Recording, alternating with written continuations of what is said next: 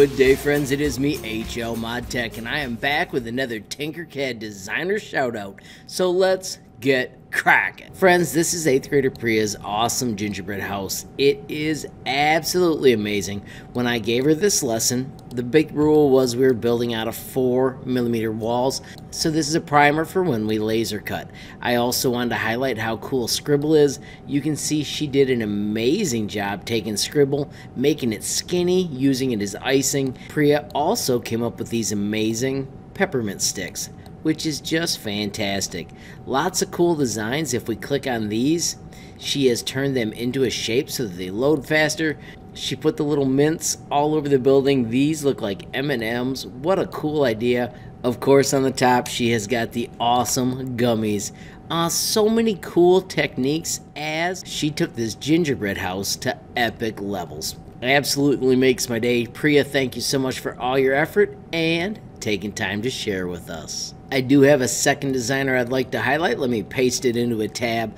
This is another cool design from 6th grader Drake. He has made a shell game out of these awesome little robots, hoping to get them 3D printed. Once again, friends, this is so cool because he used the share command, and then I added these notes letting him know that, hey, this is a neat design, but I'm afraid these would break, and I wanted to make sure that he got those all centered up. One thing I really want to highlight, though, is I'm super impressed with how he is building things so that they will print in the air. So many designers, I'm going to ungroup this. So many young designers will send me a design with parts aimed this way, and when you 3D print, they build from zero, so there are no supports here, and that wouldn't work. I love that Drake understands that if you aim it upward, or as you can see, he's got them building right from zero. That is a fantastic way to make an object that's sturdy and prints without using supports, which is one of the things I prefer. Thanks again, Drake, for your cool creations and taking time to share. Finally, friends, I want to remind you, if you ever make something awesome and want to share it with me, all you have to do is click on this button,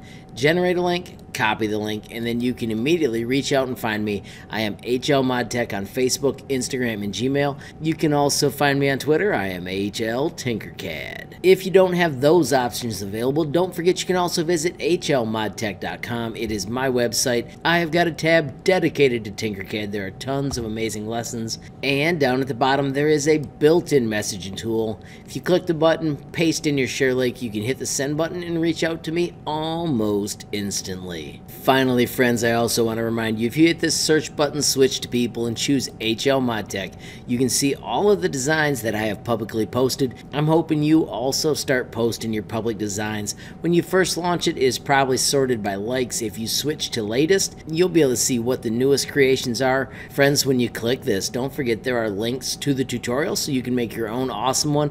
If you do make one, you can share it with me. Also, don't forget you can also give the creator a reaction, which is unbelievably awesome. Finally, friends, I want to say thanks again to Priya and Drake. I appreciate your creative nature and taking time to share with me. Friends, if you enjoyed this video, please give it a like, even hit that share button so more people can find out about HLModTech. Of course, if you got a question, comment, or a suggestion, add it down below. And if you haven't subscribed yet, what are you waiting for? Smash that subscribe button, and last but not least, hit that notification bell if you want to be the first to know when there's a brand new video from me, HLModTech.